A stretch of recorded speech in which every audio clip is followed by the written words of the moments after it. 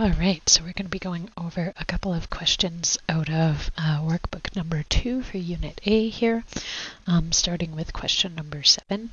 So it says the burning of 25.6 grams of glucose can cause 800 milliliters of calorimeter water to increase in temperature from 21.9 to 76.9 degrees Celsius.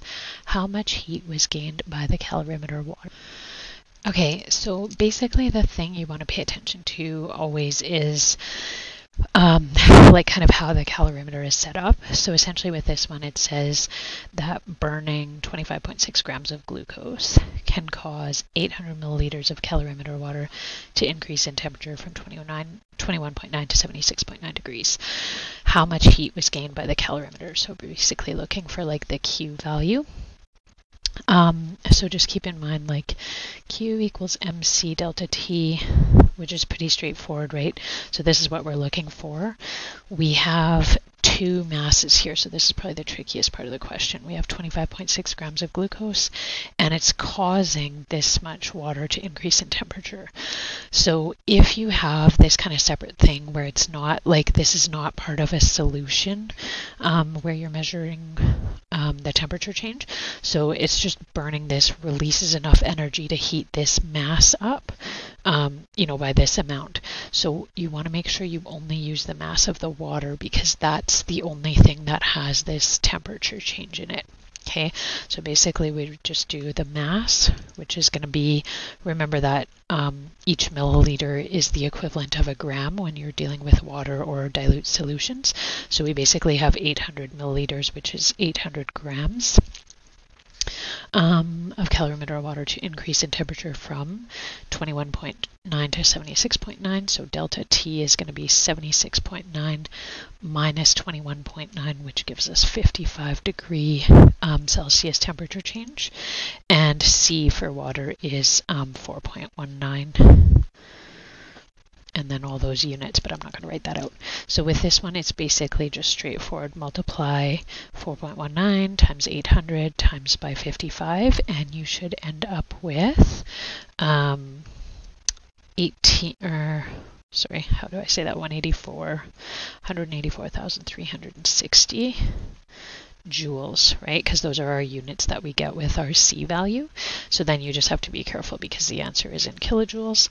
So we know that there are, there's 1 kilojoule for every 1,000 joules. So just using our conversion factor there to cancel out joules and be left with kilojoules, which leaves us with an answer of 184.36, but we round to the nearest whole number because we have 3 sigdigs.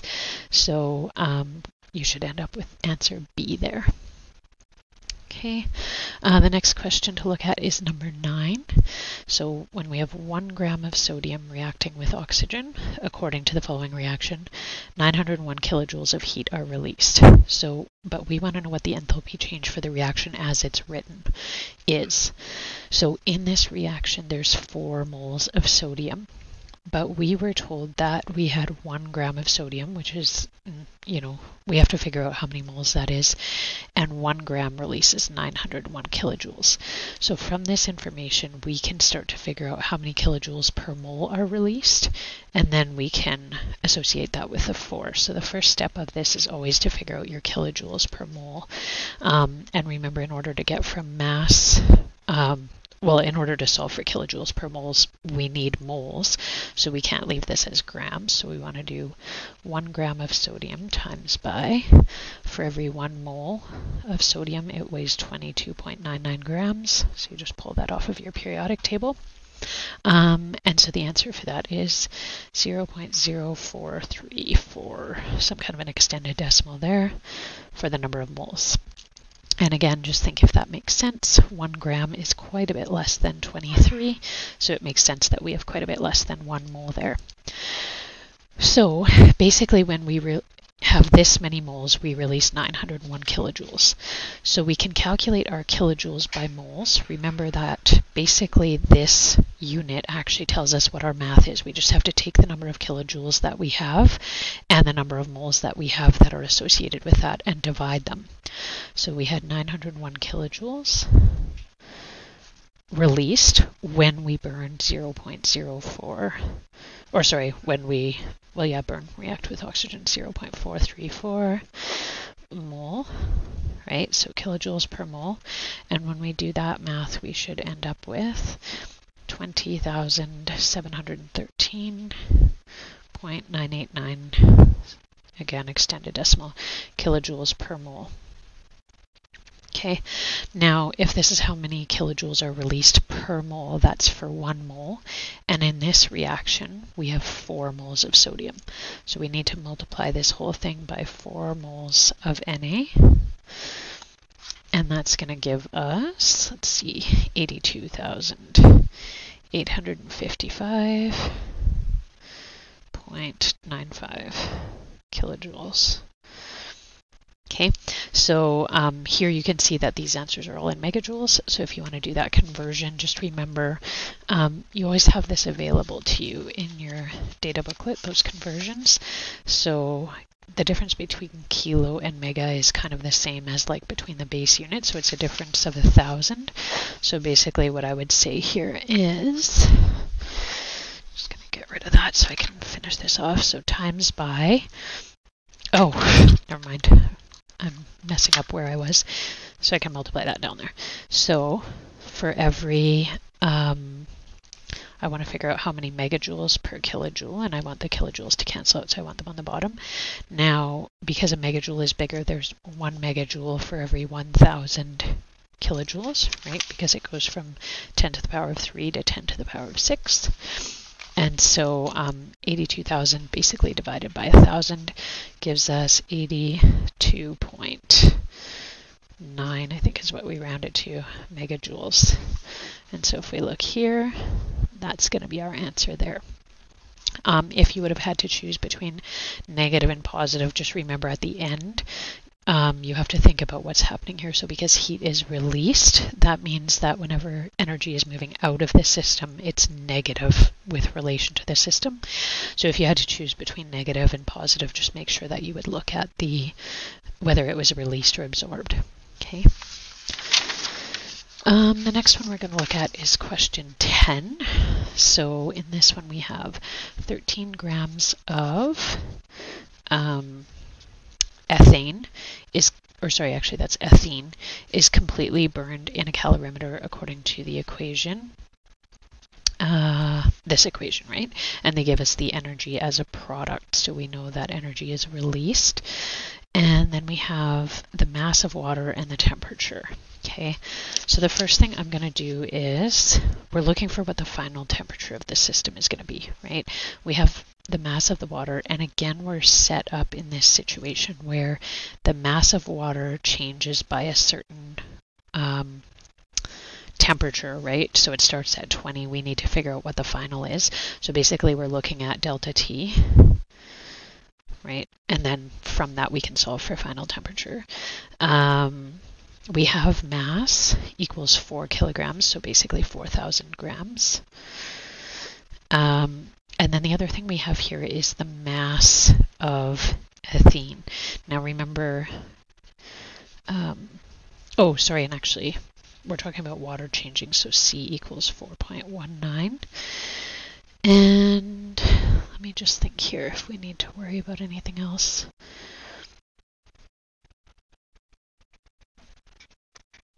Oh, and we have our Q value here. So Q. Now, the only thing we need to figure out here is this value here is going to be equal to, or sorry, this is like our delta H, is for 2 moles of ethene. We only have 13 grams, so we need to figure out how many moles that is and how that relates to this component here.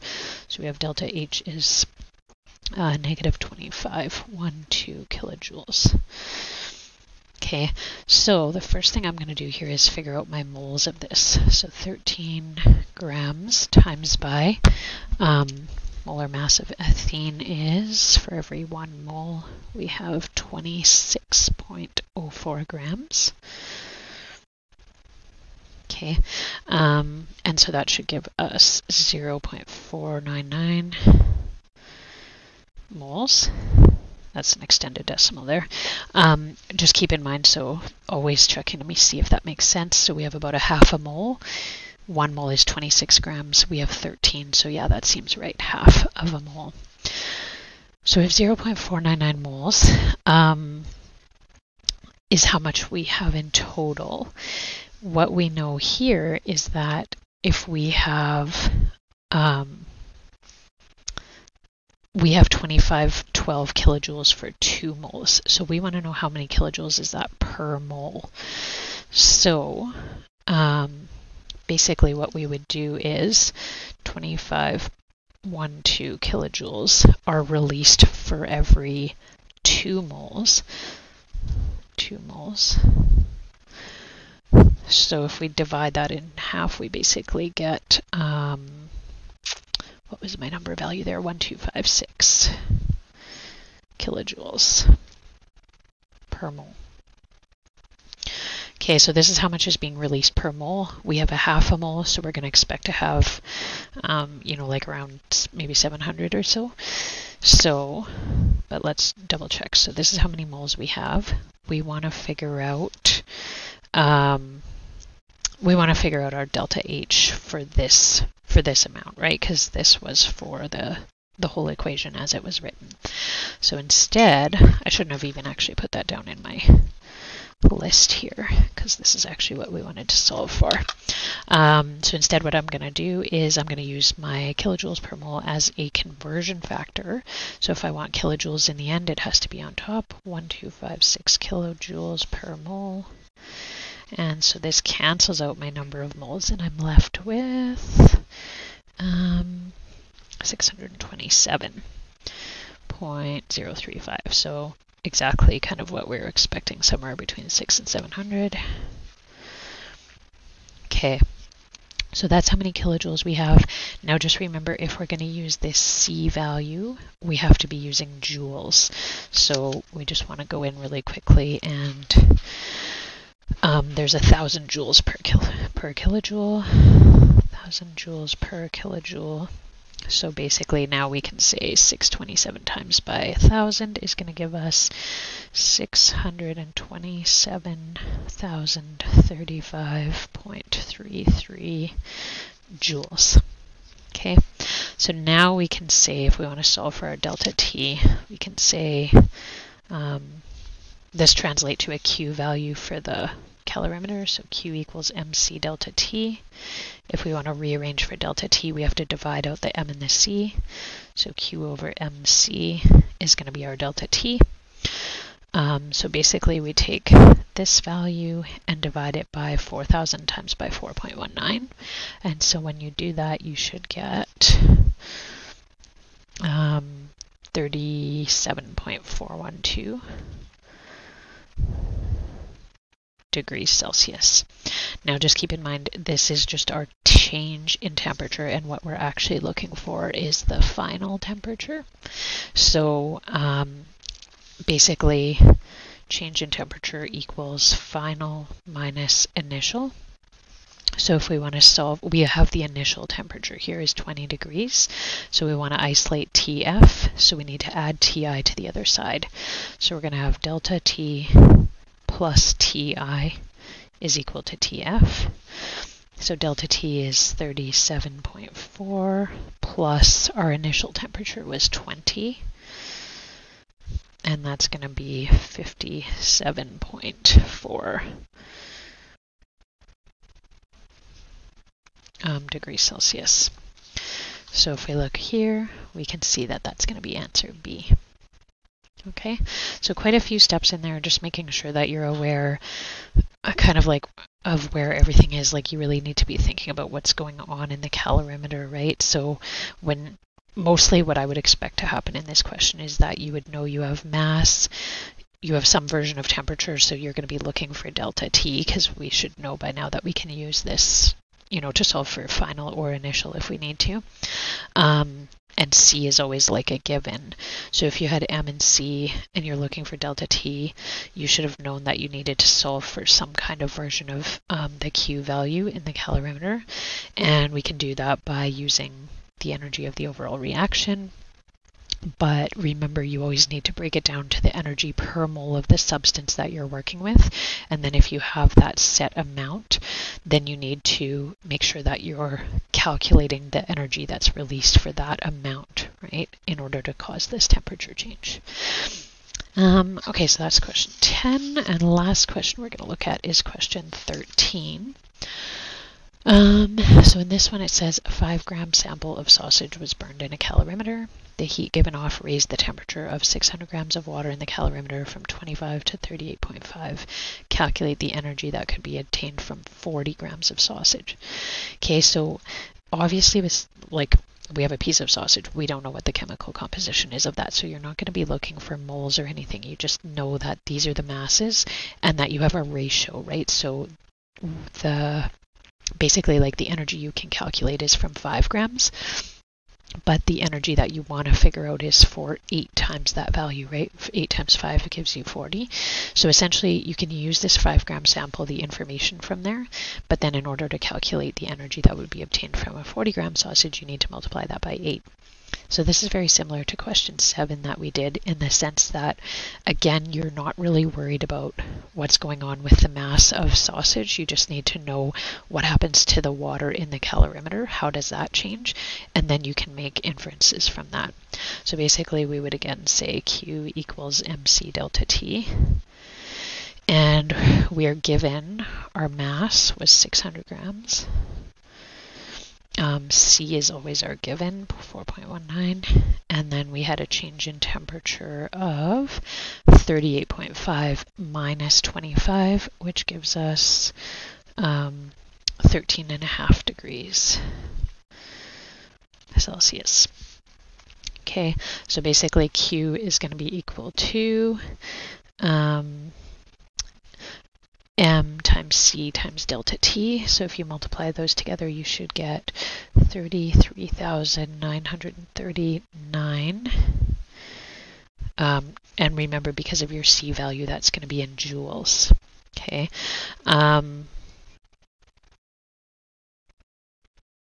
And so basically what I would think of here is, I'm going to wait with my conversion until I'm finished with this. So basically what I would do, because you could convert to kilojoules here, but if you look at the answers, it could be kilojoules, it could be megajoules. So I'm just going to wait until I get my final answer. So what I would think of here now is, this is how many joules I have for 5 grams. There's multiple different ways you can think of this, but I basically set it up as an equivalent fraction. So what I want to know is, how much energy will there be for 40 grams? So basically that's what I'm looking for, how many joules for 40 grams. So with equivalent fractions, you just need to think, well, how do I get from 5 to 40? Well, I multiply by 8, and whatever I do to one, I have to do to the other. So I'm doing that to the top and the bottom. Oops. I totally reversed that totally, but so basically 33,939 times by 8 gives us 2715. Sorry guys, actually when I did my first calculations, let me just see here.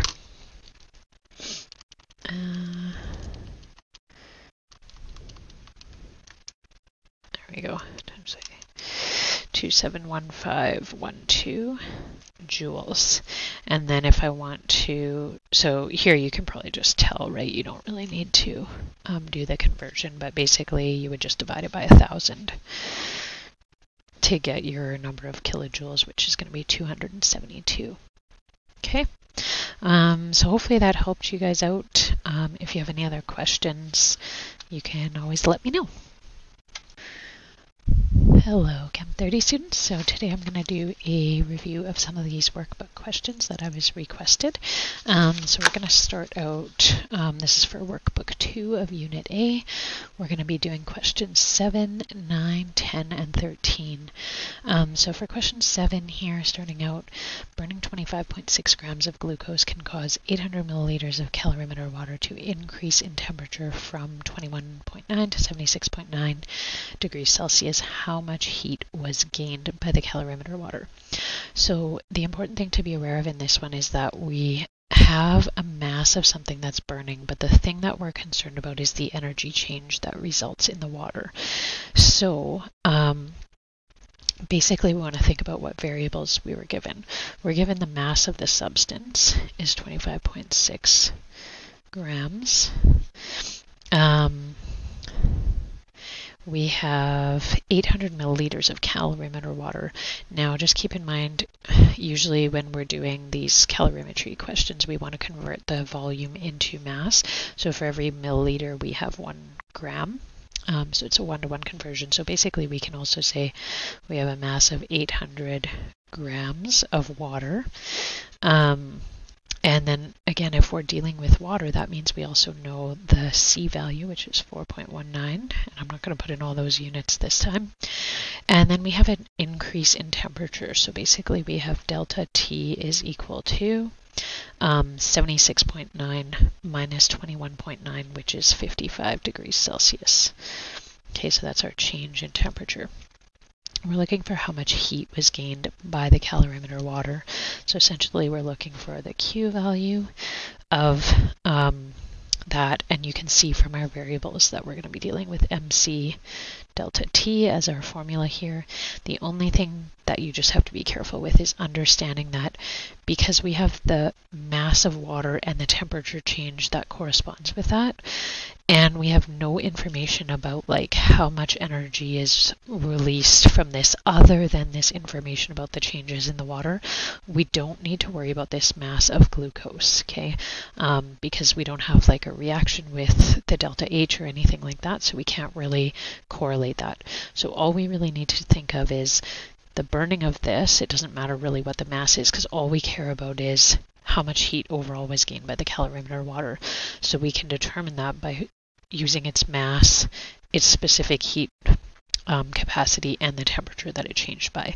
So basically if you just multiply 800 times by 4.19 times by 55, you should get 184,360.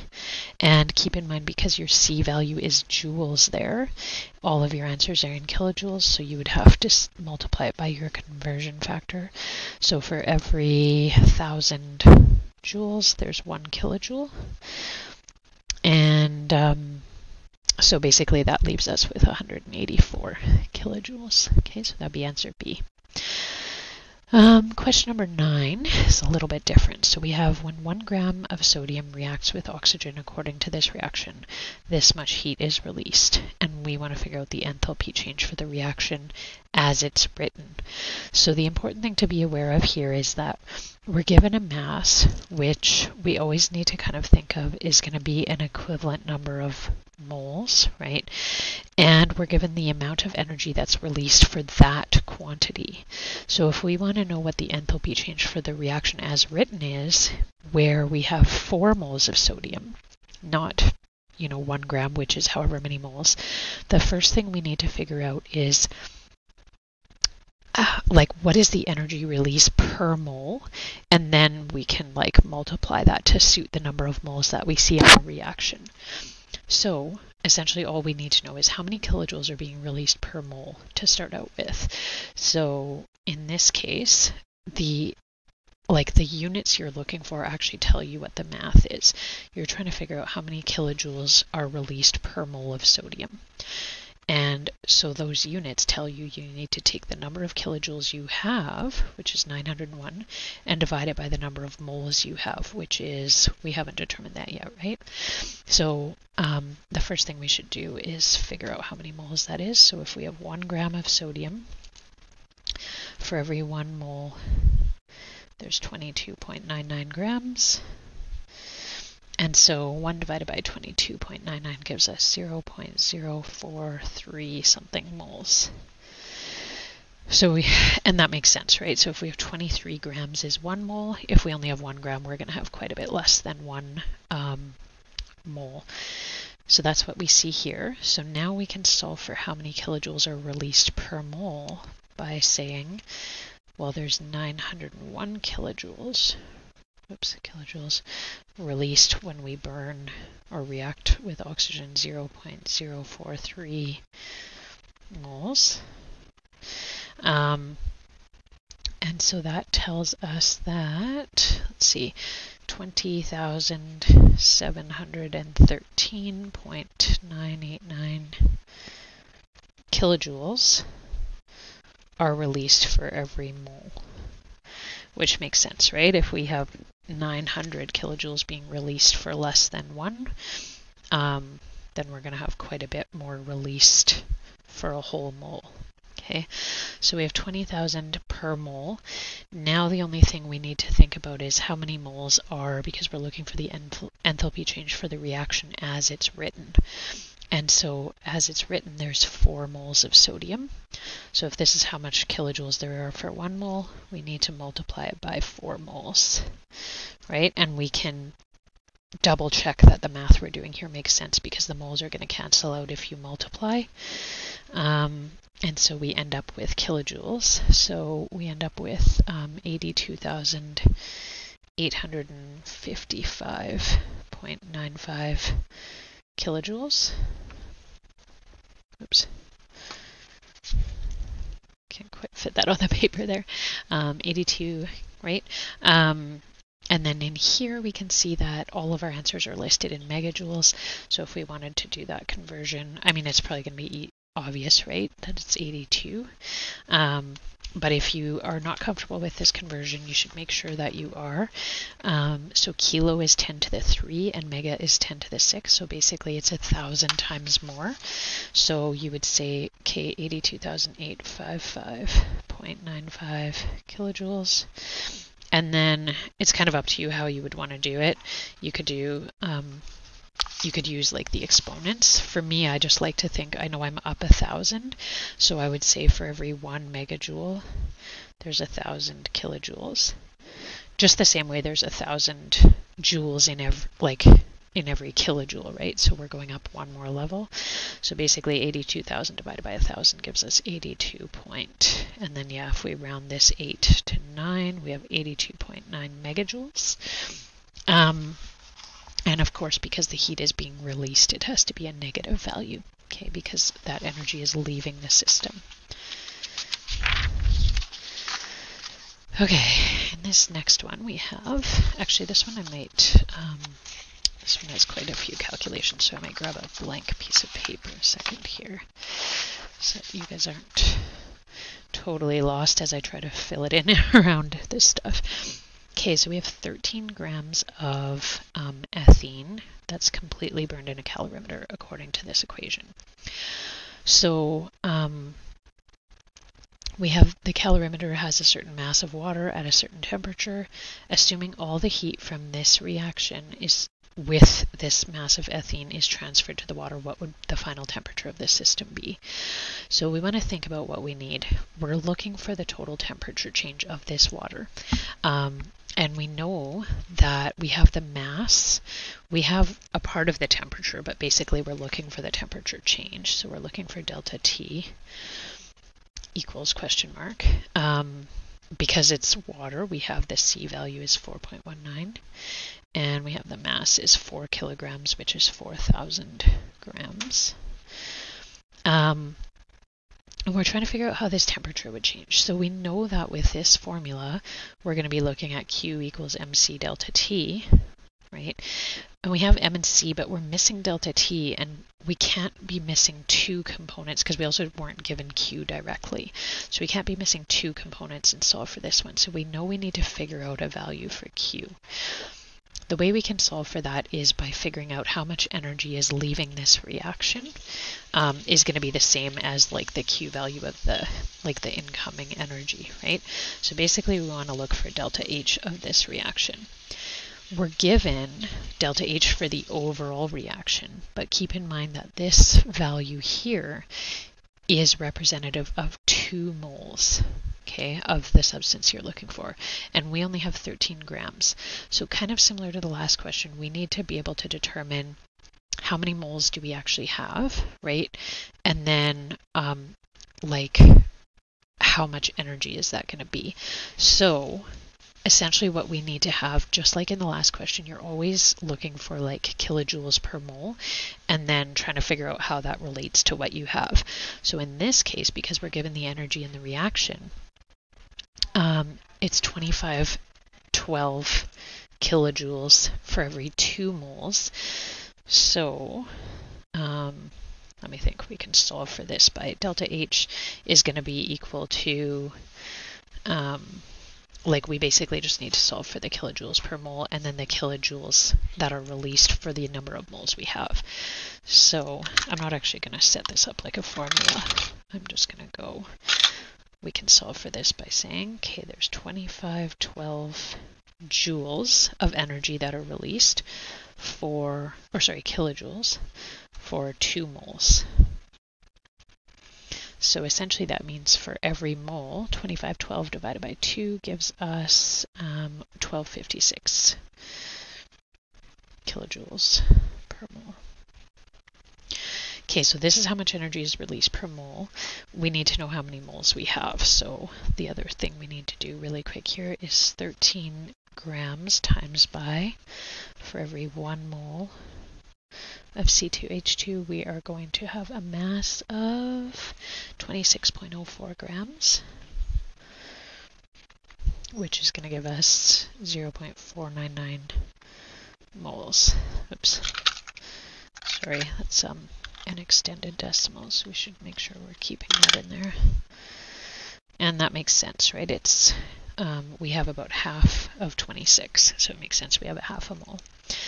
So if this is how many moles we have, and this is how much energy is released per mole, we can solve for delta H, the number of kilojoules, by saying a half a mole times by 1256 kilojoules per mole.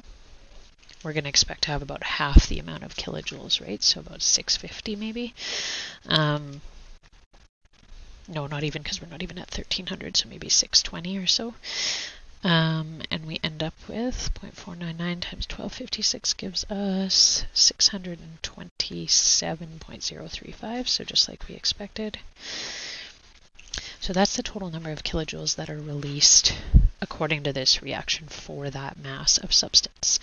So if this is how much energy we have, now we have a Q value, and we just need to rearrange this for delta T. So Q equals MC delta T. We want to divide out MC out of both sides. So we have delta T is equal to Q, which is the 627.035 kilojoules, divided by mass. So remember, in this case, this is the energy that came into the system from this reaction. So that's why we're using that Q value.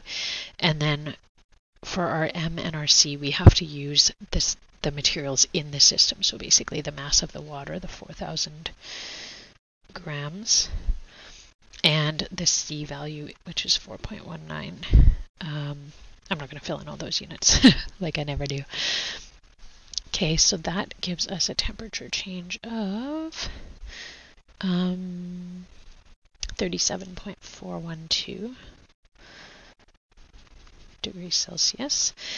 Now the thing we were actually looking for here is what is the final temperature, right? So we're looking for TF. We had to solve for delta T first, but now we can solve for TF because we know that change in temperature is equal to the final temperature minus the initial temperature. So if we want to solve for TF, we just have to move TI to the other side by adding it. So we can say TF equals delta T plus TI. And our delta T was the 37.4 plus our initial temperature, which they said was 20. And so that gives us 57.4 degrees, which is answer B. Okay. Okay, number 13. We have a 5-gram sample. I might do the same thing here, just use this blank piece of paper. 5-gram sample was burned in a calorimeter, and the heat given off raised the temperature of 600 grams of water from 25 to 38.5. Calculate the energy that could be obtained from 40 grams of sausage. So first of all, we just want to figure out how much energy is obtained from this 5 gram.